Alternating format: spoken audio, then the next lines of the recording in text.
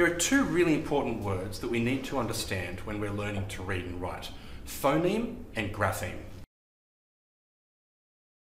Katie, what's a phoneme? So a phoneme are the speech sounds that we hear when we speak. So in the word phoneme, I can sound out f, o, n, e, m. Phoneme, that is what I hear. So there are actually 44 phonemes in the English language. There are 24 consonants and 20 vowels. And there are 20 vowels. And they are the sounds that we hear when we speak. So we've got phonemes are the sounds that we hear. What's a grapheme then? A grapheme is the spelling choice. So we've got here speech. Katie's chosen to use the letter S to represent the S sound. So a grapheme is the spelling choices that we make.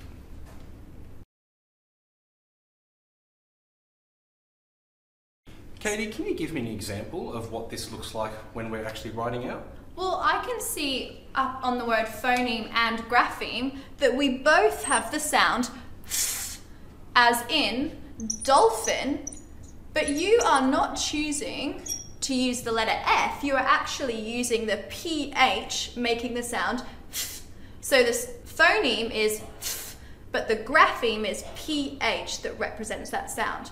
So in the word ant, I can hear a, n, t, but the graphemes that I write are a, n, t.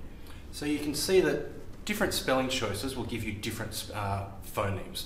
Let's take a look at another example. Katie, can you help me understand the phonemes in this word? Well, if I sound this word out, I have b, a, b, e. But I can see you have the letter A in both of these words, but in this word, the phoneme is a, but in this word, the phoneme is a, b, e. But the grapheme that you've used is the same, it's the letter A, but it makes two different sounds. It's really important that you remember and understand what a phoneme and a grapheme is.